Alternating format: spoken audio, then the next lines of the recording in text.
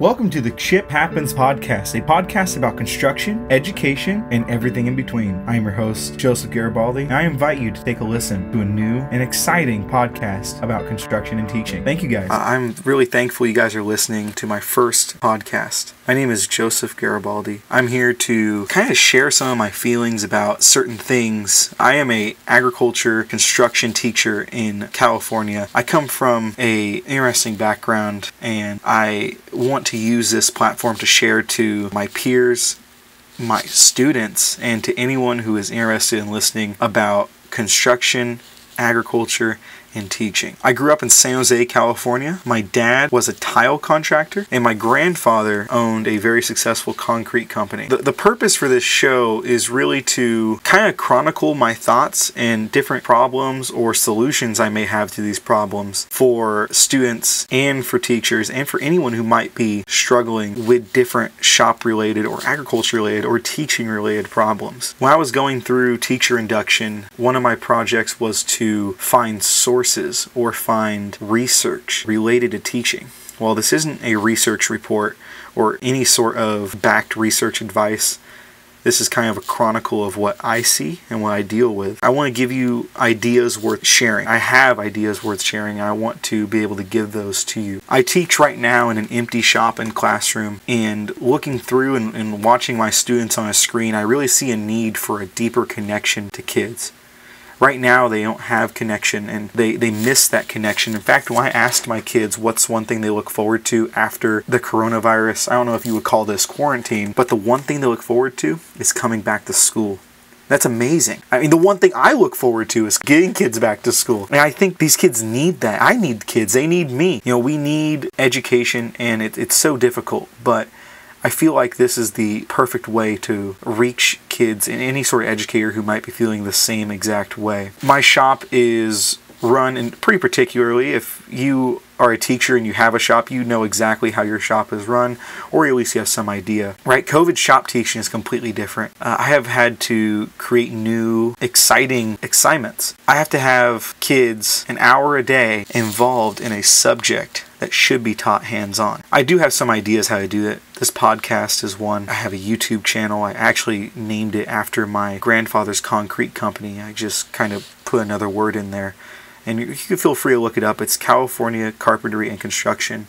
I've been filming videos around the shop, around my own house, around anywhere that I can film a video that will teach some sort of skill. And I film those videos and post them on there. Right. I've been seeing a need for a podcast for shop educators and students, and I've looked everywhere, and I'm sure there's some out there, but I really just need to make one, and that's what I really want to do, and that's kind of my purpose. When it comes down to creating a shop-like environment for kids, there's so many things I do. I am making kids, or I'm encouraging kids to work in their home. I think that's a really lost skill we have. I grew up with chores, right? And I got an allowance. I got paid by my parents to do chores. It's crazy. I don't know if any kids do that nowadays, but I know when I was a kid, I got paid to do chores. Now, did I actually get paid? Absolutely not. That's kind of unfair because my mom and dad definitely did a lot for me that is more than any sort of dollar amount that I can give. But I think it's kind of insane that kids don't know what it's like to work for something. They don't know what it's like to work for money. I shouldn't say all kids, but I get that feeling that kids don't quite understand what work is. And I kind of struggle with that, and I really want to make my kids work. So I created a work log. I only ask for 12 minutes a day, or an hour a week is all I really ask for. I want kids to do something around their house, do something around the place they called home, and better that place, right? And ideally, I would love for them to build a fence with their dad or mom or grandpa or anyone, whoever they call their parent.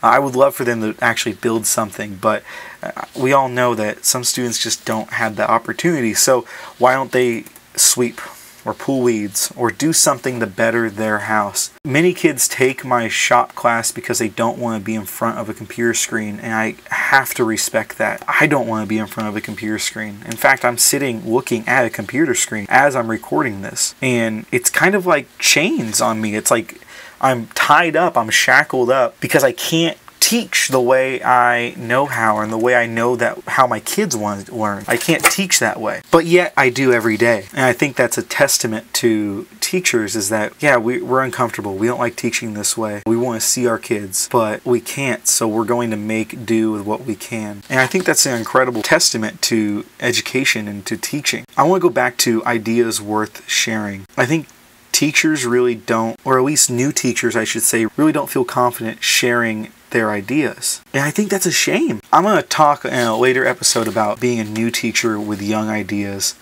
and that struggle. I don't want to spoil that episode, but I want to touch on that. I want this podcast to be ideas worth sharing. And I want it to be a reference for any new teacher that you can do whatever you want as long as it's for the betterment of our youth and our kids. And I think we forget that, right?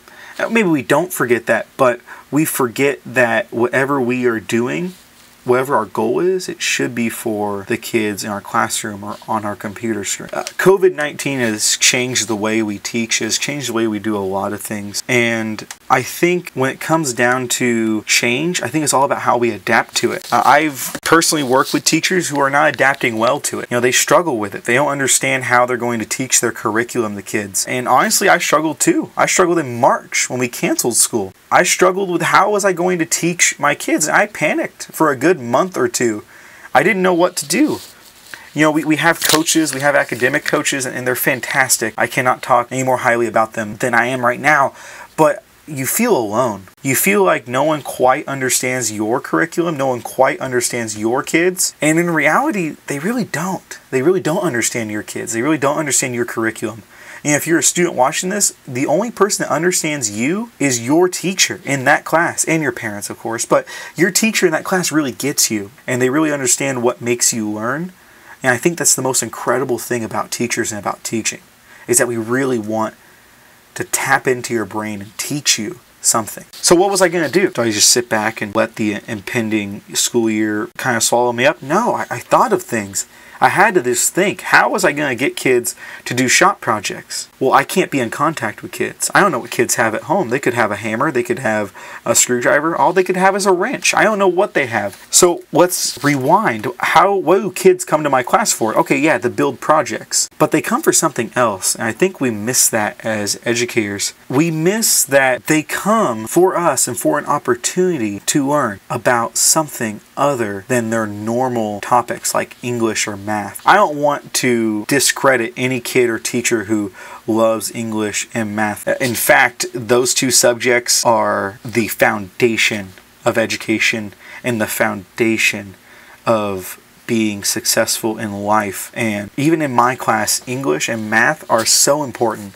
So I don't want to discredit that at all, but math isn't practical until you come to my class. I give practicalness, I give hands-onness to math. When it comes down to creating invoices, to researching timber that can be used for houses, I give that hands-on feeling to English. When it comes to talking to customers, when it comes to selling yourself and selling a product, I give those hands-on skills that they learn in communications class or even world language class. I give them a purpose for those skills. And I think we forget that. Shop teachers want to kind of pull away from the rest of the school, and the rest of the school wants to pull away from hands-on teachers. And I think we forget that we work hand in hand together. There is not a subject taught at school that doesn't work hand in hand. There is something that could be there.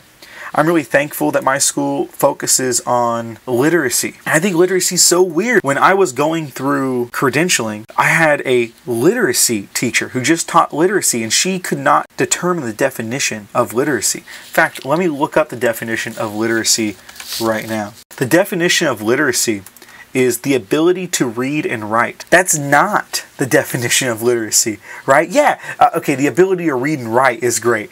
But if you just Google the word literacy and you look kind of down, you'll see competence or knowledge in a specified area. That's incredible. That's what literacy is, right? Math literacy is different than English literacy. And English literacy is different than history literacy, right? I think it's so hard to teach without teaching about literacy, right? It's the understoodness of the subject area. And that's incredible. right? That's it. We teach kids how to be literate in each subject area they take. And so having a team that focuses on literacy and how we're going to track literacy in our kids is tremendously helpful. But I think we forget that. We want to push back because we don't think that English and math affects our classes. But in reality, it always does. I reach out to our math teachers on our site all the time. I ask them, hey, my sophomores are going to be doing area and finding area of houses. It's important for square footage when I measure for hardwood flooring, when I measure square foot for any sort of landscape. I need to know what grade they learn that, so I'm not teaching too advanced for the grade level. Right? And if I email the geometry teacher and say, hey, how are your kids doing in this? He needs the confidence to tell me how they're doing so that I can take that and help him. Because they learn it twice. They learn it once in math, then they learn the practical. When are we ever going to use this? They're using it in my class. When it comes down to creating invoices and writing professional emails to customers, I need to communicate with our English teachers on site and find out when they're learning those particular skills on how to be intellectual or how to be competent in email. I mean, I get kids all the time sending me emails in the subject line, and we laugh about that, but that's a problem. We also struggle with trying to bring the school together as a team. In fact, we naturally break out into departments. But what if, I'm just thinking at this particular point, what if we don't have departments? What if everyone worked together? What if you had a department that was just broken up? There was always an English teacher in the group. There was always a math teacher in the group. There was always a science teacher. There was always a hands-on teacher in that group. What if we redesigned departments to look like that? Right? We redesigned departments to be unique teachers that are helping each other teach the overall goal, which is to get kids ready for college and a career. I teach more towards a career than college. And actually scratch that. I teach kids life skills. If they don't want to go to college, I hope they use my skills to better a home if they choose to buy a home. I tell my kids day one, the skills you learn in this class are not designed to help you in college. They could help you in college. They're not designed to help you in a career. They could help you in a career. But they're designed so you don't have to call a plumber if something basic happens. They're designed so you don't have to call an electrician if a plug's broken. They're designed to know, or to have that ability or knowledge to know when to call a professional. And I think that's probably the biggest goal that I have. And I think kids struggle with that understanding, that importance. And I think kids don't completely get it. And they're young, they're not quite mature yet, but I can see it click in my juniors and especially my seniors. I can see that part click is that, man, Mr. Garibaldi's teaching us something that we can use in life. I cannot begin to tell you how, I wouldn't say humiliating, but how disgraceful it was when I had a broken shower and I had to call a plumber to fix it. And I said, this will never happen again. Now, I'm not discrediting plumbers. They are fantastic individuals and they definitely deserve the pay they get. But it was such a basic problem. And so I said to myself, I would never have this happen again. I would always know when I need to call a professional, but I would always learn how to do something. Now understand, this was a very simple problem. It was just a shower cartridge that needed to be changed. Also understand that if your water heater goes out, call a plumber. Anyways, that's just my point. I want to teach students not to rely on people and to rely on themselves. And how cool would that be? How cool would a kid be? Imagine if he has his own family. I have a very young son. He's 7 months old. We have to build a backyard fence at our house. We have to build a fence for our backyard. At first we were talking about hiring someone. It wasn't that the skill on my art part wasn't there. It was that the time wasn't there. But how cool would it be? My son watches me build that fence. And how cool would he obviously isn't going to remember, but how cool would it be if your son watches you build and he gets to tell his kids, or he gets to tell his friends, me and my dad built that fence. I think that's awesome. I think that's so cool. And I think that's such an incredible experience. And I feel like we missed that part. We missed that mark. You know, like what have we done that we've missed that mark with kids? And maybe we haven't missed that mark. I can't say, for 100% that we have, but I can also say that we've lost that ability to do basic things. I see the memes all the time about how millennials can't build a house, but baby boomers can. And then it's always some sort of smart comment below. But, I'm a millennial. Can I build a house? I think I could. Have I built one? No, but I think I could. Do I have that skill? I think half the skill is book smart. Half the skill is like actually trying it out. That's what makes my class so useful. So when it comes down to being literate and knowing the subject, you have to be literate with everyone. I don't want to sound like I'm knocking other teachers or even knocking the utmost respect for people in my profession, but I think we have to have ideas worth sharing. I think we can't be afraid of sharing these ideas. And I'll be honest, I'm afraid of sharing ideas sometimes. So there's sometimes when I shoot an idea out to someone and they tell me I shouldn't work hard. I shouldn't think about it that much. I shouldn't reinvent the wheel. Well, if the wheel is square, shouldn't you reinvent it to be a circle or round? I'm not reinventing the wheel, I'm making the wheel better. If your version of a wheel is square, but I take it and I make it a circle, wouldn't you want to use that? And I think that's where I have a hard time, is that I want to be better, and I feel like there are many teachers with ideas worth sharing, but they just don't want to share them because they are unsure about their ideas. They're unsure about how their ideas are going to be accepted by their peers. And understand, you have 24-year-old teachers teaching alongside of 70-year-old teachers. 3 generations of teachers teaching shoulder to shoulder with each other. That's intimidating. You have someone who main focus of teaching was flashcards. And then you have someone who learned to teach using positive behavior reinforcement and differentiated instruction and scaffolded notes, flashcards, fill-in notes, right? 2 completely separate beings or ways of teaching. It's incredible. And we just get scared of sharing ideas because we don't want to be different. Because sometimes being different is bad in some people's eyes, right? Sometimes having crazy ideas is bad. And I'll let you know, the idea of me making YouTube videos was thought as a crazy idea. Why would you put that much time, Garibaldi?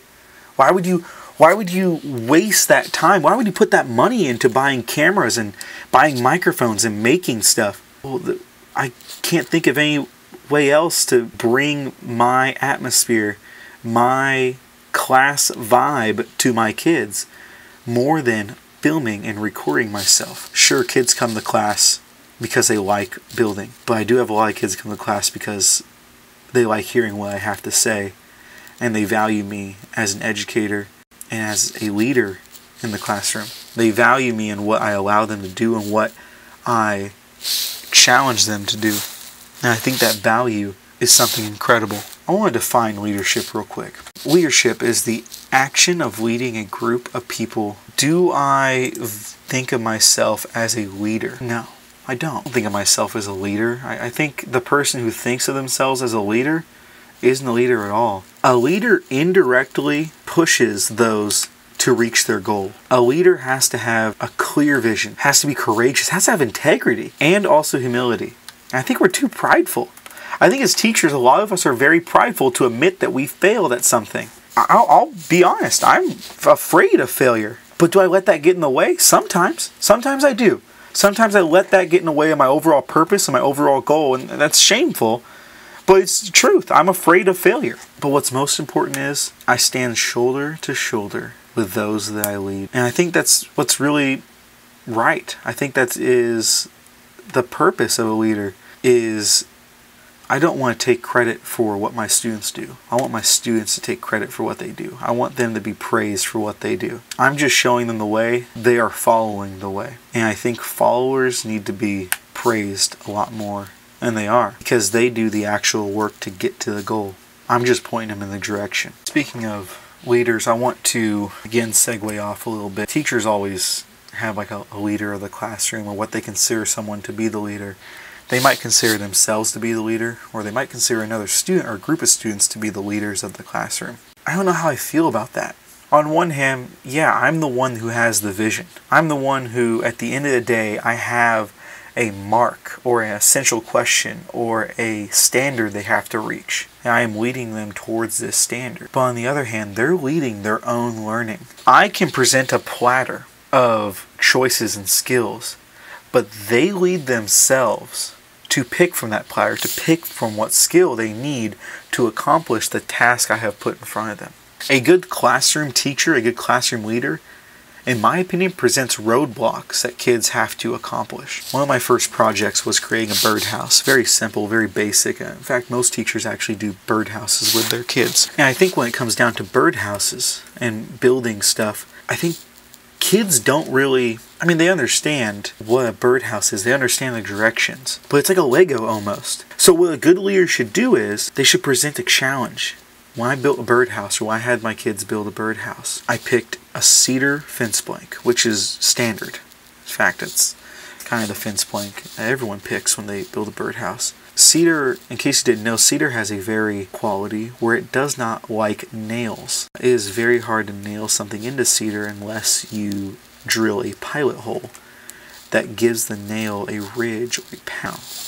When I think about challenge, building a birdhouse may not be a challenge. It may be for some kids, it may not be for some kids. But knowing the type of wood and the quality of wood and what you should do is a challenge. So on their directions, I deleted the part where it said to make a pilot hole. Some may think that is bad and you're going to get a bad product at the end, and I did get some bad products. But what kids learned when they had to make their second project out of cedar, that nailing wasn't going to work. Do something different. And so they thought, how can we make this better? Pilot holes. Right? They pre-drilled that. That's incredible. But they learned the first time when they made their birdhouse that it was horrible. But they learned that they had to do it differently or else they were going to get the same result. And that was all students. That was all learning levels. That was kids who have a disadvantage, whether they don't learn the same as everyone else or they don't speak the same language, but they still learned that if they do the same thing, they will get the same result, and they were not happy with the prior result. So they're going to do something different. Now, not all of them pre-drilled holes, but most of them changed the way they nail in nails. They learned, don't put the nail on the annular grain of the wood. Put it off to the side. It's less likely to split. If you pre-drill, it probably won't split. The kids learn, and their second product was better. And I think purposely sabotaging a first project, I don't know of many teachers that do that. And if you do, please, I want to hear. I want to hear how that worked for you. Because my second project, my goodness, my second project was amazing. I couldn't ask for a better project. I had very little kids that didn't succeed with that project. I had very little kids that got below an A in that project because they learned from the first one. I think that's an idea worth sharing. I want to thank you for listening to this podcast. I want to thank you for taking 30 minutes out of your day to listen to me. I hope you stick around and listen to more. This first podcast was kind of jumbled. They might all be like that, but I want to give you ideas worth sharing. And I want to give you guys a hope for this future. Because right now, we need a little hope. This has been an episode of the Chip Happens podcast.